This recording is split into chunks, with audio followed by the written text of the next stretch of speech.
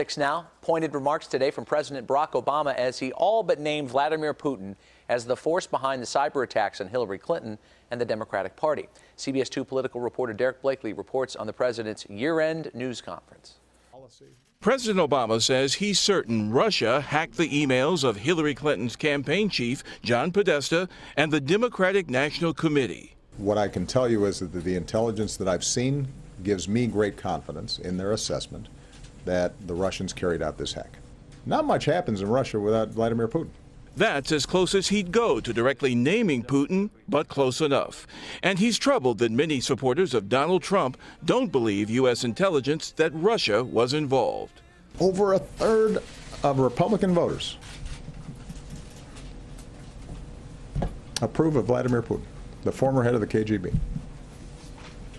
Ronald Reagan would roll over in his grave. The president admitted he was unsuccessful in finding a solution to bring peace to Syria. Despite the carnage, he still believes relying on U.S. airstrikes and arming moderates on the ground was the best option for America. Unless we were all in and willing to take over Syria, we were going to have problems.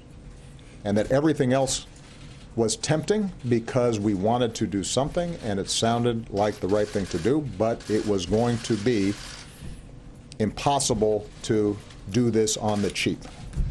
In a face-to-face meeting, the president says he brought up the cyber attacks and warned Putin to cut it out, in his words, during an international summit last fall.